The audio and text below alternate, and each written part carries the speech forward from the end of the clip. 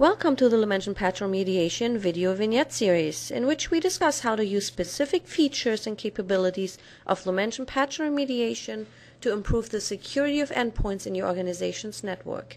Hi, my name is Andrea Hilwig, and in this episode I'm joined by Russ Ernst from Product Management to discuss how you can effectively patch third-party application vulnerabilities using Lumension Patch and Remediation.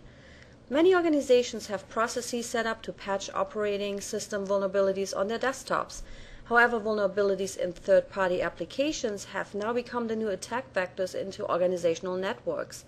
Most organizations today take at least twice as long to patch third-party application vulnerabilities than they do to patch operating system vulnerabilities.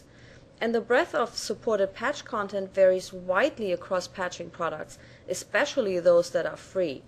So Russ, how can organizations effectively patch vulnerabilities for third-party applications using one simple process? Well, hi Andrea. Using Lumension Patch and Remediation, we offer a wide variety of third-party applications for support for vulnerability remediation. So let's go ahead and take a look at our complete list of vulnerabilities we have within the Lumension Endpoint Management Security Suite. You can see here at this broad view there's a wide variety of supported applications and platforms. I see some Adobe, I see some Apple content, and I see some CentOS because I have under management I have a CentOS Linux machine.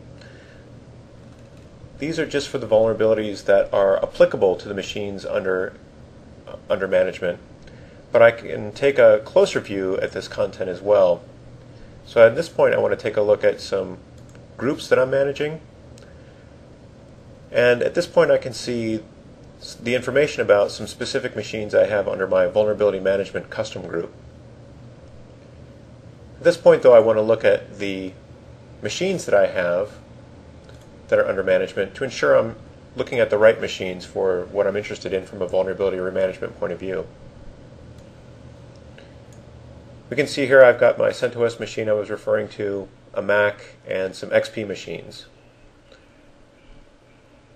From this view I can also look at the vulnerabilities that are applicable to these machines.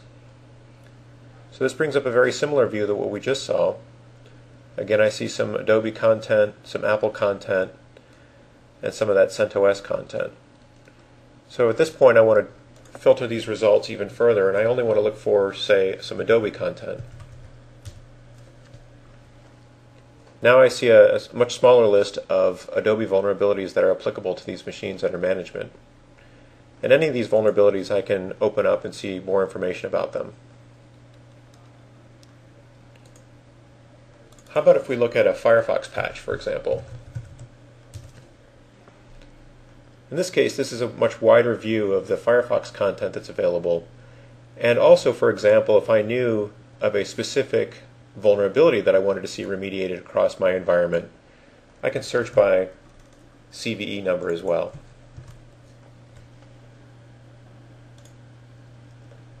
So this brings up a much tighter view of the content that's applicable to the machines I have under management. In this case, the specific CVE is applicable to Firefox both on Windows and the Firefox that's installed on my CentOS managed machine. Now in one swoop I can address the vulnerabilities and deploy the content to those machines. So we make it a lot easier to manage the third-party application and platform support from one simple console. Wow, that sounds great. Thanks, Russ. You're welcome. We hope that you enjoyed this short video on how Lumension Patch and Remediation helps you improve your security posture and lower your total cost of ownership. For more information, please visit the Patch and Remediation page on our website, where you can also get free premium security tools to assess your network today. Thank you.